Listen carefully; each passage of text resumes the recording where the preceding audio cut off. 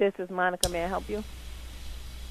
Oh, Monica, who did I reach? I was trying to order something and... Well, we answer calls for products on commercials. What's the name of the product you're calling about? Oh, I was calling about the dish set, hon. Okay, I'll need the actual name of the item, and I can see if it's one that we service. Oh, the Colonial Southern, I believe it's the dinner plate set. Colonial Southern, something like that. Colonial Southern.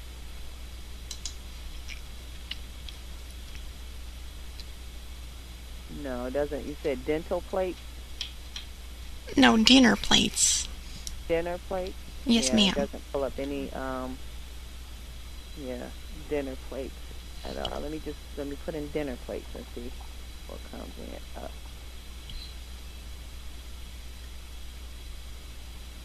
Yeah, I do apologize. I don't have any product under that name. Well, it could be dentist plates. I think they were autographed by, what is it, Stan Ketchum? Doesn't he draw the Dennis the Menace comic book? Or comic strip, I'm sorry. Okay, what was the other name you wanted me to try? Dennis the Menace, autographed plates by Stan, or whatever his name is. Last name is Ketchum.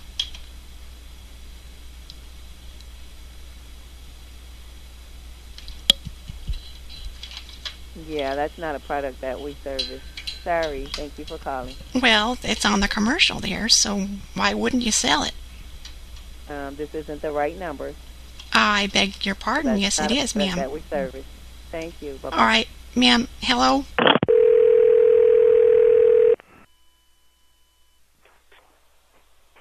Hi, this is Tony. May I help you? Yes, hello. I just spoke with someone named Monica there who was very rude and hung up on me. Now, do you have a Monica in your office? Not in my office here. No, I'm sorry. Well, your people are very rude. I'm very sorry for that experience. How can I help you? Well, as I told her, I'm sorry. I'm not trying to take it out on you, hon. I was looking for the Dennis the Menace plate set, and she just tells me, oh, you have the wrong number, when I don't have the wrong number. It's right here. I double-checked it. Okay. Well, unfortunately, it's possible that was the original phone number for that line, but there may have been some rearranging.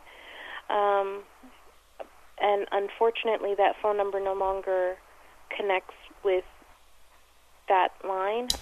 We do not provide Dennis the Menace plateware, and I'm very sorry for the inconvenience, but it may have been the correct number at one time, but it doesn't seem to be connecting you to the right line at this time.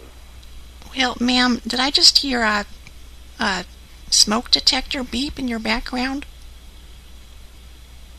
No, ma'am. Oh, I could have sworn I heard it. Hang on one second. I think we'll hear it.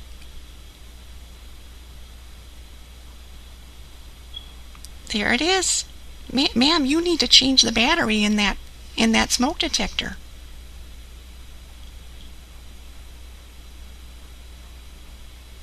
You're just so used to it that you don't hear it? Maybe I'll have to check it a bit later. I think you should, because I wouldn't want something bad to happen over there. I guess maybe you're not in an office, you're in your home? I'll bring it up to maintenance. Yes, please do, because I worry about that kind of thing. A lot of people, they have their smoke detectors chirping and they're just immune to it. And one day, ma'am, that's going to stop chirping, and if there's a fire, there's going to be nothing you can do about it. If you're asleep or whatever, if you're alone, then you could burn to death, and that's tragic. That shouldn't be happening, ma'am. Just a simple AA battery is all it takes. I knew someone, it was my aunt's sister, who, her grandson actually died in a fire because they didn't change the battery. So I don't want that to happen to anyone else, ma'am, please. Absolutely. I will definitely make sure maintenance knows about the smoke alarm and make sure they check it. I would think that they do regular maintenance on it, so I'm not sure how it was missed, but I'll definitely contact maintenance and have them look into it. Oh, good. Thank you, honey. And really, once a week, I really recommend just, hold down that button and just make sure that thing beeps. Because if it doesn't beep, then, my God, it could affect you. It could affect your family, obviously, with the loss. It could set the building on fire. It could start a major forest fire. I mean, up in California, they had those terrible fires not long ago, remember? Mm-hmm. Okay, I'm sorry. I don't mean to preach, but I just want everybody to be safe. Now you don't have the Dennis the Menace plates? No, I'm very sorry. All right, well, what do you have there?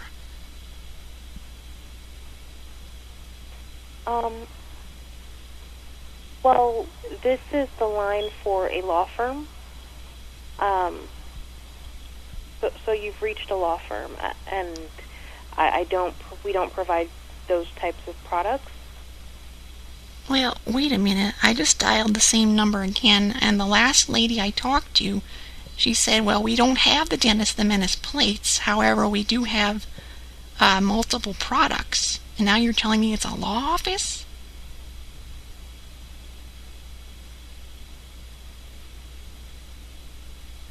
Ma'am? We take surveys on their behalf. So that's the service that we provide for them. Unfortunately, we do not have Dennis the Menace plates, and I do apologize for that. Well, I'm not understanding this because the last lady who answered the phone said, my name is Monica, can I help you? And I asked about plates, and she says, no, but we do have other products. So how can I dial the same number twice? I hit redial, and now it's a law office. Well, as I said, we're different offices, so it's possible you bounce to a representative who provides different products than myself. I'm not sure how that happened. All that I know is that my records show that this is for a law office, and this line is to assist them in serving customers who may be in need. Very strange. May I place you on a brief hold, ma'am? Absolutely. Thank you.